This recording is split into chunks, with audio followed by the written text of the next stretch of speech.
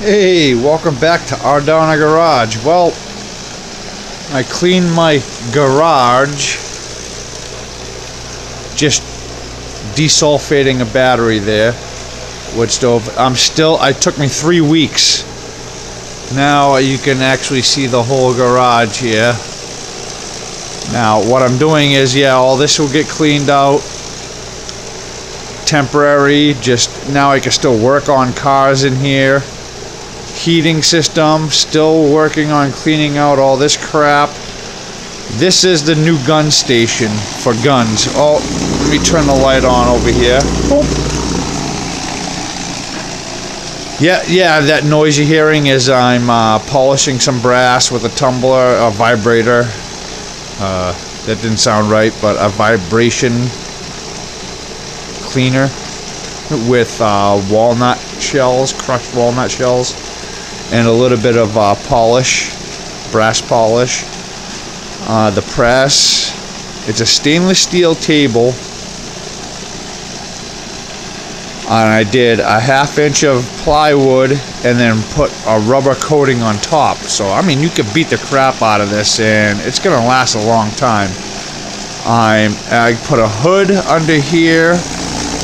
There's a vent that blows outside for melting my own lead. I'm getting ready to put a light switch over here so I can have a separate light that comes on over in this corner to light up this unit when it's down here. And all the fumes, lead fumes, anything gets sucked right out. I made a bunch of ingots already. Oh, dang, that's heavy. There's a bunch that I pre-made. So I got a lot of lead right now. A lot of this is going to be turned into 9mm, 40 caliber, 30-30, 357, 38, basically the same, 38, 357. And this is my new setup for gun reloading.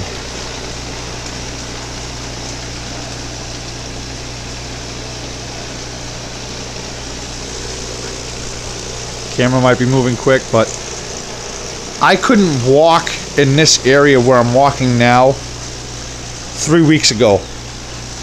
It was full of crap. I spent 3 weeks throwing trash. I had a whole side of the road full of trash. All gone. Now I gotta work on that area over there. Yes, I have a bathroom in my garage. So, well, cleaning some brass right now. That's the noise you're hearing.